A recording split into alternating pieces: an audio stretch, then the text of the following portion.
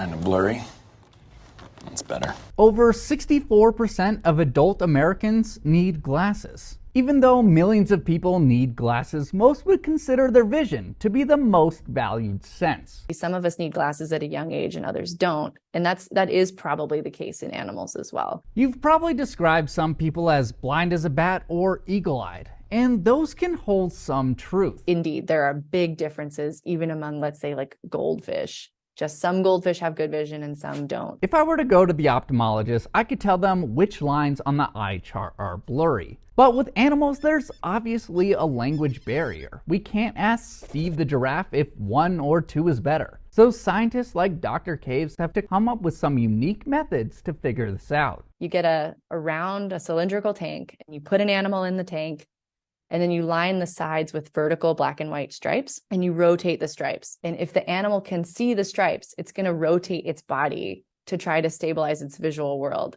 At a certain point, you've reached the animal's acuity limit, and so it won't spin its body anymore because it doesn't actually see that there's motion happening. Even with all these tests, it's hard to discern how each animal perceives vision. For instance, in people, the image projected onto the back of our eye is actually upside down. But our brain then decodes this image so that we perceive it the right way up. And there may be unknown ways animals decode the image from their eyes. Are there then things in the brain or higher order centers that post-process the image and enhance the contrast or sharpen edges? So how do we know if they're seeing in 4K or VHS? In your eye, you have the retina, and on the retina, there's photoreceptors. So you've heard of probably your rods and your cones. If your eye was a camera, the number of photoreceptive cells you have is sort of like the number of pixels in the image. And finding the key to ways different animals use their vision can enhance our own lives too. And as we work on miniaturizing camera technology, nature's already done it